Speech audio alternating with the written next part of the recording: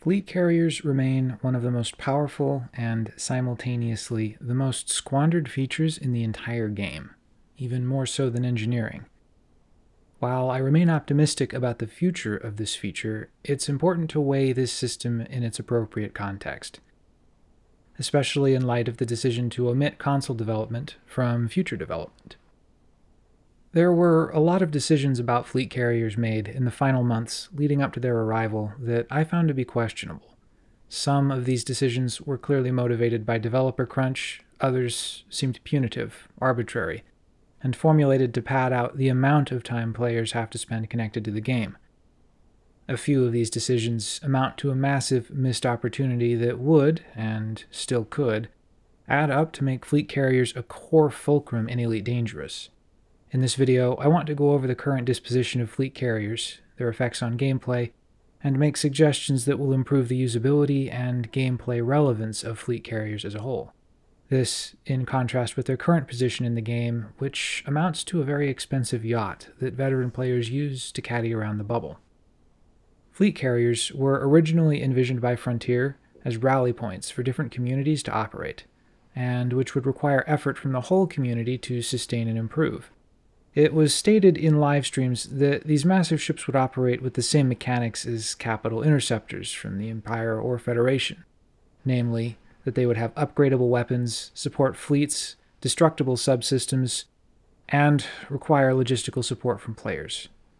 There were a myriad of other promises made which, in addition to the ones mentioned here, have only partially been delivered on.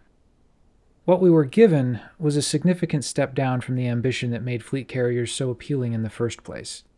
These ships were intended as congregation points for different communities in Elite Dangerous, as rally points that organizations could use to coordinate activities, as forward operating bases and trading hubs for the player-controlled aspects of the economy.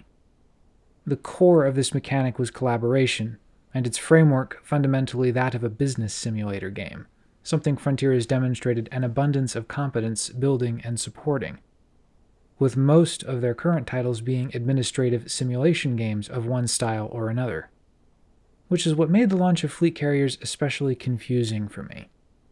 All the ingredients are in the batter to bake a good cake, but for whatever reason they haven't been properly mixed or balanced or baked long enough to realize the latent potential.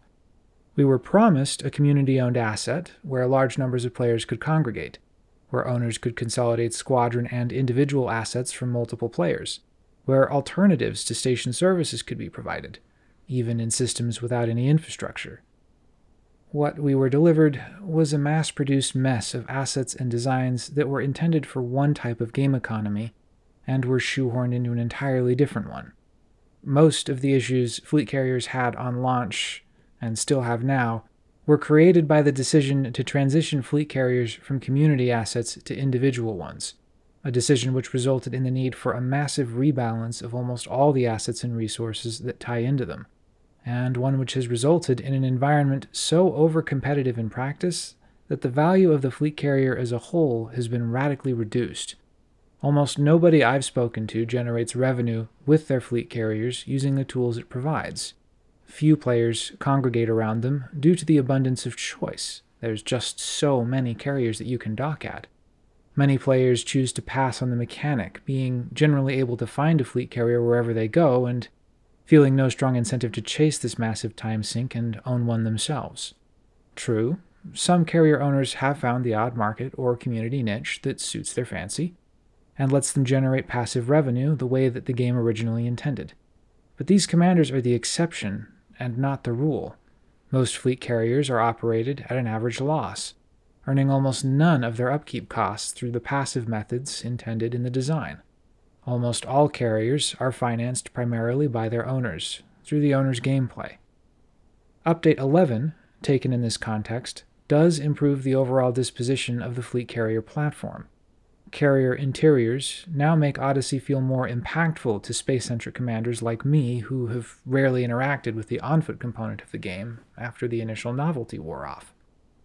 The carrier jump sequence feels more impactful and immersive anywhere you can find a window, and the extra level of interaction around seats was a very underappreciated and important addition to the player tools in Odyssey.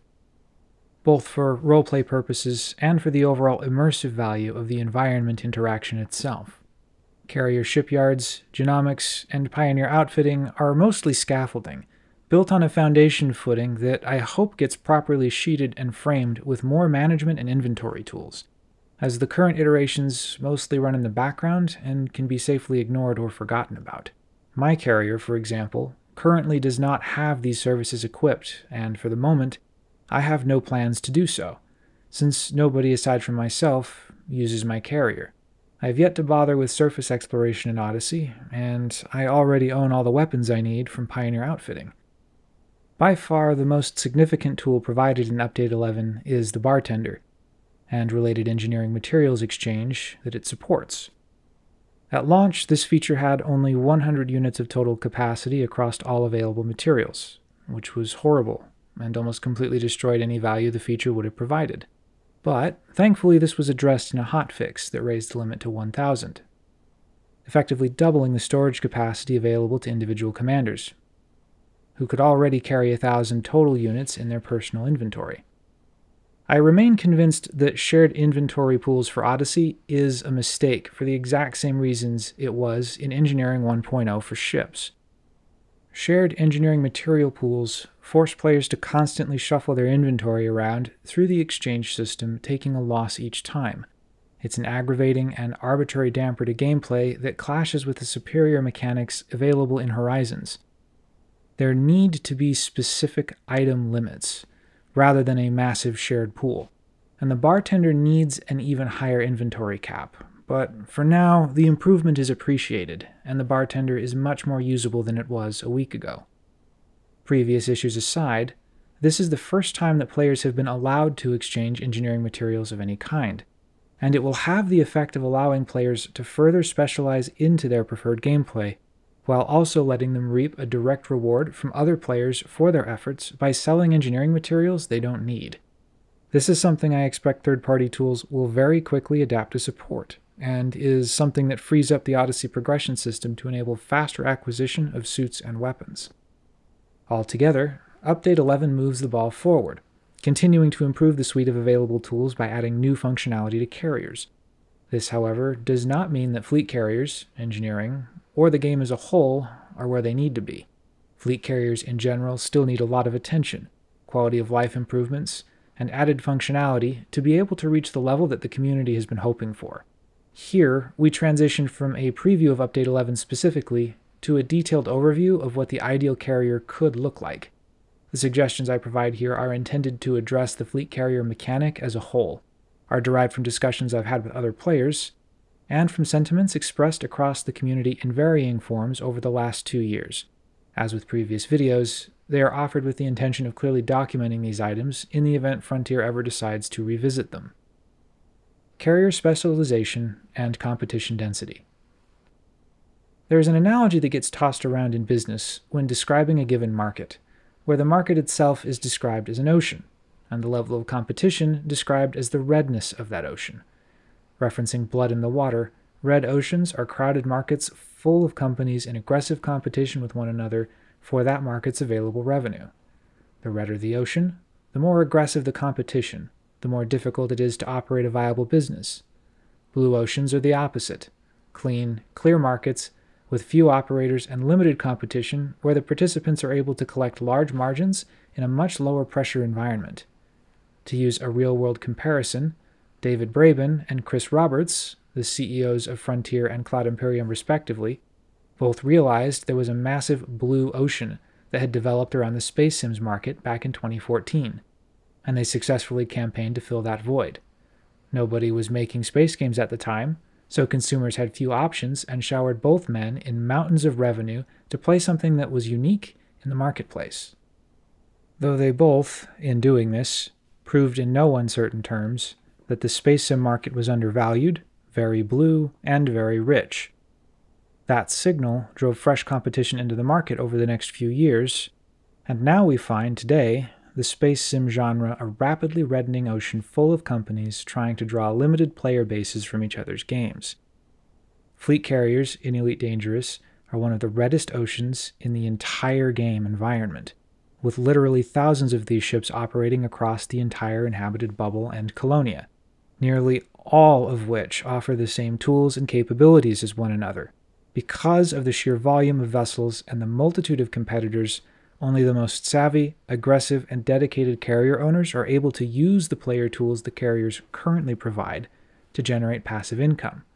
As a result, most carriers in operation in Elite Dangerous operate at a loss, subsidized by their owner's personal gameplay, which means that the logic of a decision to buy a fleet carrier is skewed. I bought a fleet carrier expecting it to be an asset, expecting to be able to generate passive revenue that I could reinvest into it, building something that could be a hub for friends and Discord servers. That gameplay never materialized, and to date, the sole reason that I keep my carrier is because it takes less time to jump at once with all my ships aboard than the hour or more per week I used to spend performing shipyard transfers at different stations across the bubble to keep my ships where the activities I wanted to play were located. As a result of this, I run my fleet carrier with only basic services, a voucher office, and recently a bartender. The voucher office is disabled most of the time, and the bartender is just an extremely restrictive backpack into which I can dump engineering materials and maybe sell a few of them. The only factor I give any consideration to is the individual utility of the service that I equip. The possible business uses are not even a factor because they are far too economically irrelevant to be seriously considered by most players in the game. An asset once intended for entire communities has been reduced to a pleasure yacht and status symbol for individual veteran players, every single one of which reduces the functionality and value of every other carrier. For fleet carriers to realize their full potential, there needs to be a rebalance of the buy-in process, the upkeep costs, and the type of carriers available. The following are suggestions for this rebalance. First, add a new, small fleet carrier to the game. This could be a kit bash of existing assets or something entirely new. It should be much cheaper than the current large carrier in-game, both to buy and upkeep. It should be balanced so that a single commander can manage all its upkeep in an hour or two per week of standard gameplay. It should have fewer landing pads and downscaled versions of services available to commanders at a large carrier. The layout should be optimized for a single wing of commanders, as opposed to the large carrier, which is optimized for massive squadron-level traffic. This small carrier should be the entry-level asset made available to commanders who are primarily self-interested. They don't want to engage with the business management aspects of owning a large carrier, they just want something for logistical support. The small carrier should give its owners a downscaled taste of the possibilities on offer in a large carrier, and could even act as a support ship for the large carriers. The small carrier should have interior services available, like its larger counterpart. The small carrier should be destructible, or at least able to be driven off the same way that a capital interceptor can be. The small carrier should have repair mechanics if attacked, making its positioning a risk-reward calculation. Players should be able to choose whether or not this small carrier appears on the system map, or has to be discovered manually by commanders in the system. 2. Rebalance the large carrier accordingly. As a community-level asset, the large carrier should require more careful planning and execution. It should be more expensive than the small carrier, with higher upkeep, module service, and upgrade costs, balanced to assume that multiple commanders will be working together, or that a single commander is particularly savvy at making business decisions about when and where this carrier should be deployed, and with what internal resources. 3. Offer large carrier owners an out when the small carrier becomes available. Large carrier owners should be able to trade in the large carrier and receive the small one without needing to put any additional credits in. Excesses on exchange should be credited to the small carrier's account, with the player able to make exchanges accordingly, the way that it works now in large carriers. The objective of these changes is to more distinctly divide carrier owners out by their intention, providing players who aren't interested in the business sim or community management aspects a cheaper and less risky alternative to the full-sized carrier, while simultaneously clearing the board for larger carriers to really shine the way they were intended. The support economy and carriers. In a previous video, I detailed the ideal support economy in Elite Dangerous, and how the underlying economics of the game strongly disincentivize the use of field repairs. Fleet carriers suffer from the same issues competing with stations, as well as needing to compete with other fleet carriers for services. Stations still provide an incredible edge versus players and carriers on the cost front alone. Most community groups I play with elect to use the one working station in a system rather than any of the dozens of closer fleet carriers because of the tariffs that carriers are required to charge for some of their services. No opportunity for effective competition exists in the very fields that carriers are expected to compete. And that means that much of the operational potential of these vessels is lost in the face of superior default options. Addressing the points I made in my ideal support economy video would overcome much of the direct competition issues exposed here, but it would then place pressure on the next critical flaw, holding these massive ships back. Carrier logistics. Carrier logistics in Elite Dangerous are a chore. Anyone who has ever needed to shovel commodities into their carrier solo for hours on end understands how boring and unengaging this gameplay actually is. It's occasionally worth doing if a community goal offers a particularly shiny bauble, but is often not worth the effort. During the Brewers CG, I found no compelling reason to slog through this barrier to fun until the overcharged reactors were placed on offer in the final week. Loading and unloading a fleet carrier isn't challenging, isn't strategic, and often involves several frustrating gates of click button and wait for jump gameplay that would not be even remotely tolerable without a podcast or movie open on another monitor. This becomes especially true when a system gets congested with excessive carrier traffic, as happens at almost every community goal. Traffic management is fundamental to managing ports, whether at sea or in the air. There is a tremendous engine for managing this traffic and providing a cost for services. Ports charge a litany of various fees in order to dock, transfer cargo, conduct key maintenance tasks, refuel, and depart. These fees can change based on the size, type, location, and cargo that a ship carries within a given port. Port berths, with easy access to the ocean and high tonnage ratings, often charge more for their use than berths located deeper within the port, carrying lower tonnage rates. Airports work in a similar way, with terminal gates accepting large aircraft like the Airbus A380 and Boeing 787, costing more than gates for a Boeing 737 or a smaller regional flight. Both types of port also charge for time in berth, with some locations charging by the hour or even by the minute, and escalating their cost per hour if ships or aircraft take too long to load or unload. I don't think that a perfect reconstruction of the nickel and dime port bill bureaucracy hellscape that exists in the world right now is a good idea for game design, but the principle behind this system is sound. The following are suggestions that apply to these concepts in Elite Dangerous. 1. Allow fleet carrier owners to select the exact orbit they want around a planet. Orbital position makes a big impact on loading and unloading times near stations. The closer you are to a station or planet, the faster and less boring or frustrating the process becomes. 2. Enable carriers to select Lagrange points around planets as orbital positions. These locations would be perfect places to park a ship, offering excellent positioning relevant to stations or other places in a system that would be far enough out of a gravity well to facilitate more rapid transit between different points in a system. 3. Enable fleet carriers to park next to stations for a limited time window. This will enable optimized loading times and encourage commanders to conduct transfer operations quickly and efficiently by rewarding them for being precise. 4. Implement a jump scheduling system for fleet carriers. This was a major miss on Frontier's part. Jump scheduling enables tremendous flexibility on the part of commanders when selecting their gameplay, because it allows carrier logistics to be conducted in the background while doing the things they actually want to be doing in the game.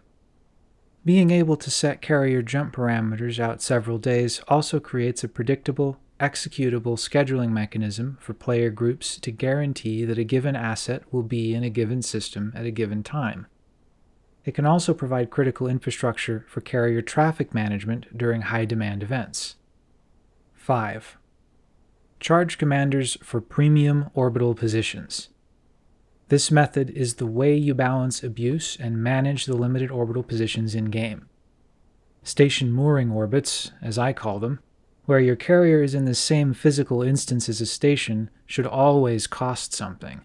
Standard planetary and Lagrange orbits should be free initially, but have scaling costs as system traffic increases. Carriers that were parked in free orbits should be warned if traffic increases to the point where their orbit becomes a premium one.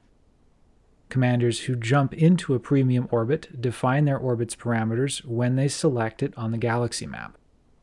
The commander chooses the time and length of their arrival and stay, and are then charged credits accordingly when the carrier jumps. Commanders also optionally select a reserve orbit, which the carrier will jump to automatically after the premium orbital permit expires. If no reserve orbit is selected, the carrier will jump to the nearest available free orbit when a premium orbit permit expires.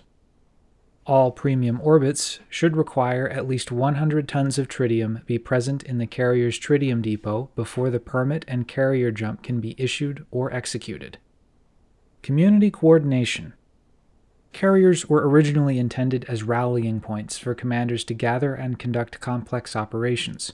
One of the consequences of making carriers an individual, as opposed to a collective asset, was the sheer volume of carriers creating a strong disincentive to congregate. I have encountered several situations where players I was coordinating with opted to jump in their own carriers, rather than gather on a single carrier for an activity. Having players spread out the way they do across the thousands of fleet carriers in the game reduces the value proposition that an individual carrier provides as a place for community activity. If you are a newer player, or don't own a lot of ships, carriers don't actually provide much of a meaningful benefit, aside from occasionally thumbing a lift from one area to another, or finding a niche rare commodity. Opportunities to practically interact are extremely limited. The addition of Odyssey to carriers will help increase their opportunities for use, though not by much, as we'll still be suffering from the same basic issues relating to overabundant competition. The following are suggestions for community-oriented tools. 1. Implement a carrier message board. This feature, which should be manageable by owners and those they authorize, can display messages to any docked ships, and should be visible from the carrier's home screen or Achilles terminals.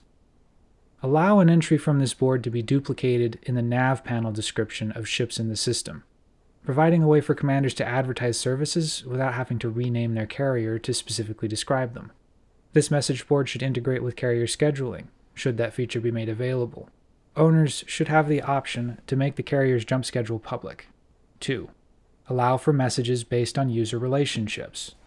Carrier owners should be able to define multiple messages for clients docked based on their status with the carrier owner or the carrier itself, as friends, squadron members, and the general public. I cannot understate how useful a feature like this would be, because it would provide a surefire way for all players to be able to see this message without dependence on any third-party tools. It's a simple but essential tool that takes the core features already in the game and magnifies them. Player trading and mission generation. Fleet carriers offer an ideal hub for commanders to generate and share transactions.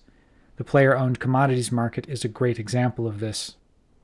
One of the most important aspects of player coordination is the underlying economic transaction rewarding players for gameplay. Players don't currently have the ability to control these transactions directly. True, they can offer special access to commodities markets on their carriers, but this strategy is more of a high-friction exploit than a full-function feature. Real transaction control would require a means to identify and pay any commander in the game directly. There are a few ways this can be accomplished. 1. Implement a pay-player function in the comms panel. This system should enable credit transactions at minimum. It should charge a small transaction fee to discourage laundering credits between accounts, and could be expanded to include engineering materials. Transactions should be one-way only, executed by the player paying for a service without the need for the players to be friends. Players who are friends, or who are in the same squadron, should be able to request payment from one another with the option to block or filter out payment requests. 2. Implement a player-generated carrier mission board. Fleet carriers provide an excellent container for housing and managing payment interactions, namely through the creation of player missions. Carrier owners should be able to offer players specific rewards for accomplishing a given task. the same way that station mission boards do, with the difference being that the resources on offer are provided from the carrier's accounts.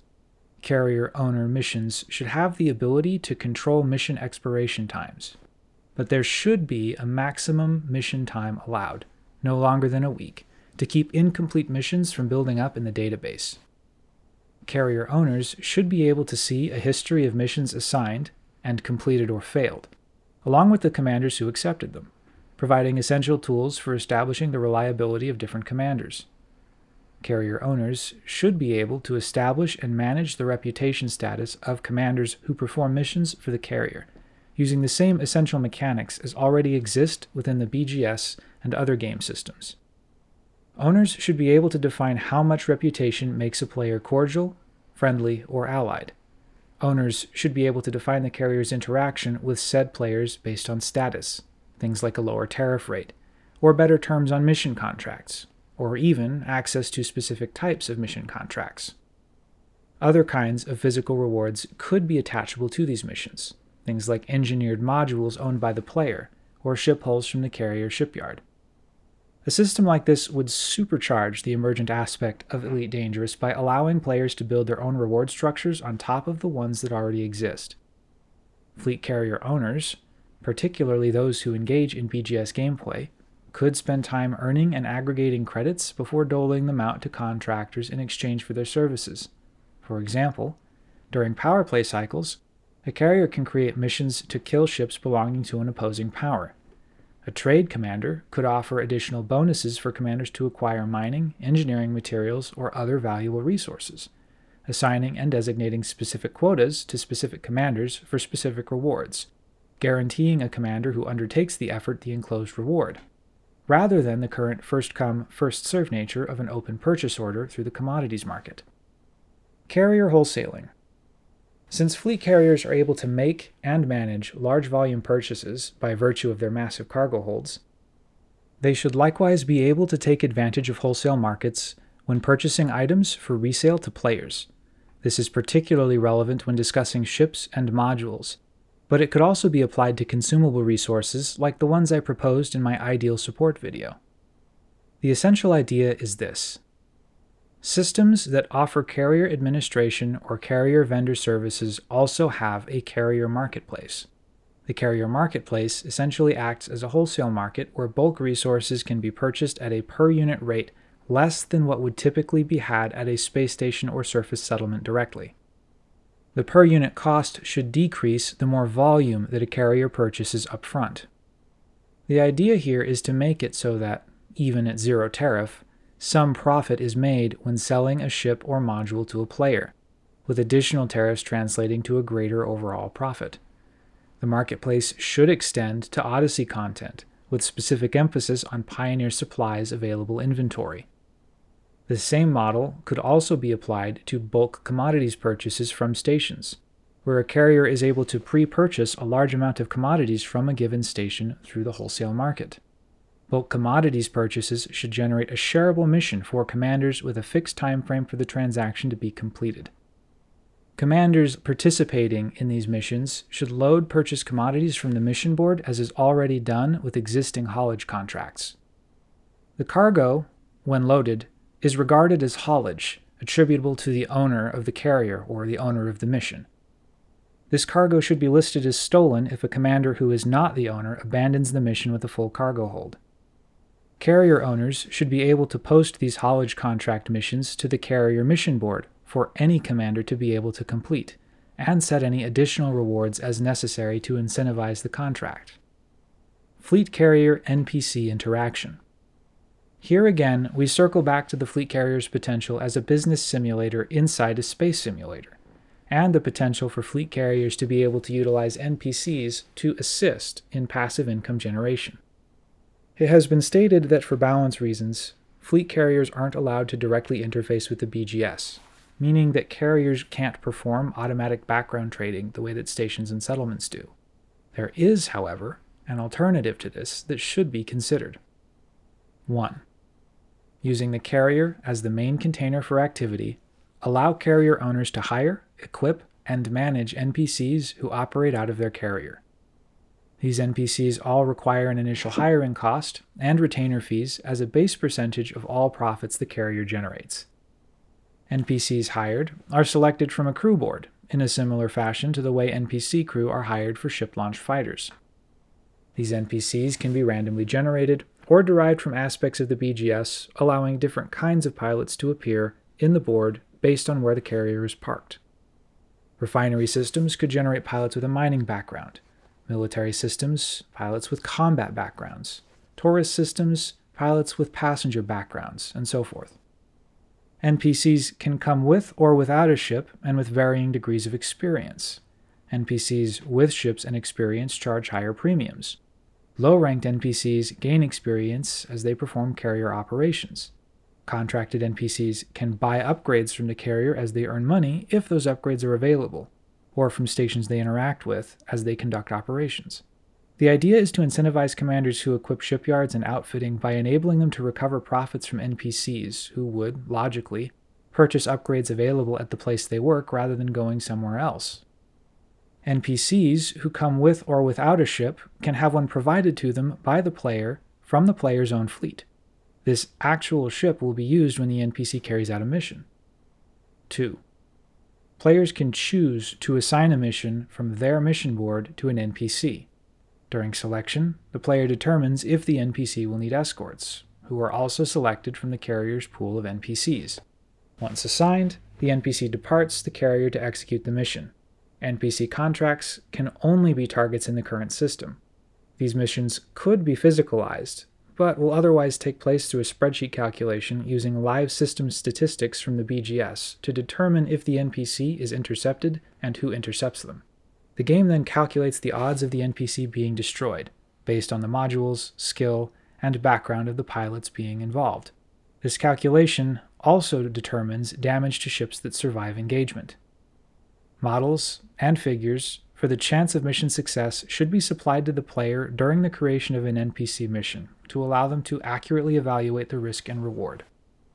If the ship or its escorts are destroyed by pirates, security, or a hostile faction, the carrier pays a search and rescue fee, as well as the cost to repair or rebuild any player-owned ships lost or damaged when the engagement takes place. 3. Players can hire dedicated carrier defense ships, who work alongside system security to enforce carrier rules. This should include the option of equipping a carrier ship-launched fighter bay and a squadron of NPCs who can deploy against hostile ships, as well as patrol the local carrier space. Players should have an option to deploy from the ship-launched fighter bay and fly around their carrier, supporting the defenses. Carrier combat and the risk of ownership. One of my biggest disappointments with fleet carriers was the inability of players to target and destroy, disable, or damage them.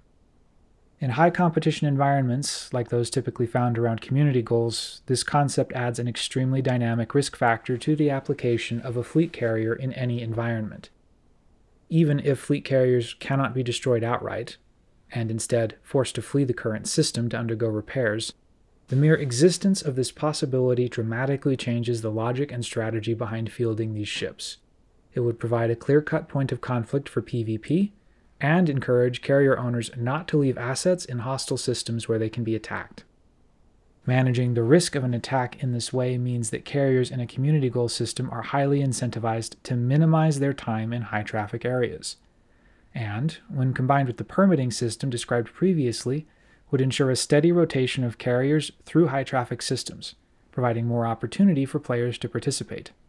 As game mechanics go, leaving open the possibility of losing your carrier outright makes the ship a lot more meaningful, and effective planning a lot more important, even if the carrier battle is very difficult for attackers to execute. Here's one way a carrier battle could work. 1. Carrier weapons no longer have station attributes. They should start at a baseline with a reasonable threat level, and be upgradable to a significant one, on par with the ground defenses at an Odyssey conflict zone. These defenses should be balanced to easily dispatch even the strongest single PvP ship over a couple of minutes. 2. Carrier behavior during attack should be something that players can control, and happen automatically based on parameters defined by the owner. 3. Attacking a fleet carrier should take place over several phases, designed to require a certain amount of time to complete. 4. The battle should be engineered so that multiple ships are required. Attacking a fleet carrier should not be possible alone. 5. The engagement itself could work as follows. Phase 1. Engage and suppress a carrier's weapons. This phase is designed to flush out any ships that might be willing to defend, and enables local security to respond. The objective is to destroy a series of main batteries located on the carrier. Once a certain percentage are eliminated, or enough defenders are killed, Phase 2 begins. Phase 2. Hacking carrier mainframe. This mechanic requires the attacker to scan at least 2 data points on the station using a recon limpet, or using a data link scanner. The recon limpet should simplify and accelerate this process compared to a data link scan. Once carrier defenses are successfully hacked, Phase 3 begins. Phase 3. Destroy heat transfer arrays.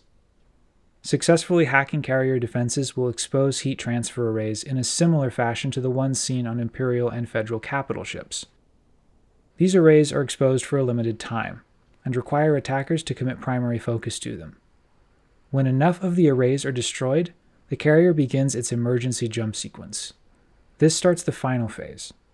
The threshold for the emergency jump is a percentage of the heat transfer arrays destroyed, meaning that after a certain number are taken out, this emergency jump sequence will automatically begin.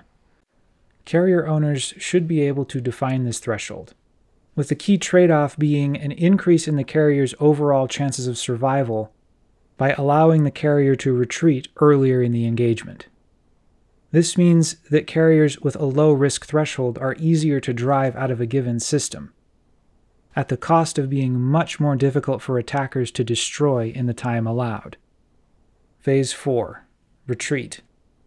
The emergency countdown clock starts when this phase begins. If this clock reaches 0, the carrier jumps away. The clock duration does not change with the threshold. Defending ships may elect to land and be recovered by the carrier during the retreat phase, but their window to do so is limited by the carrier's pre-jump lockdown, which works as it normally would. Remaining heat transfer arrays can still be targeted and destroyed during the retreat phase. If all arrays are destroyed before the final jump is completed, then the heroic final phase begins. Phase 5. Heroic phase. Losing all heat transfer arrays forces the carrier's reactor to undergo an emergency vent, which exposes the carrier's power plant to attack. This does not halt the jump countdown. Carrier power will malfunction as the reactor is attacked, causing running lights and turrets to malfunction, cutting in and out. Getting too close to the carrier's reactor vents will damage any ship. This discourages ramming and point-blank engagement. If the power plant integrity reaches 0, the carrier enters a doomed state, resulting in a carrier jump sequence abort. All crew and personnel have 2 minutes to reach an escape pod or relaunch their ships from the hangar bay. Carrier detonation kills everything within 7.5 kilometers instantly. This is to discourage players from camping carrier inhabitants as they retreat. The carrier is lost during detonation, with the owner having the option to rebuild their carrier after the battle. The carrier debris field remains in a degrading orbit, and a new carrier cannot jump into its place in the system for a fixed cooldown period. During the orbital degradation period, debris can be salvaged for engineering materials and commodities that were aboard the carrier. I expect these suggestions will be somewhat controversial, but I am convinced that the mechanics described above will make for a net improvement to the game experience. If I missed something, got it wrong, or otherwise have anything you want to add, feel free to comment below. That's all I have for today, so I'll catch you all later.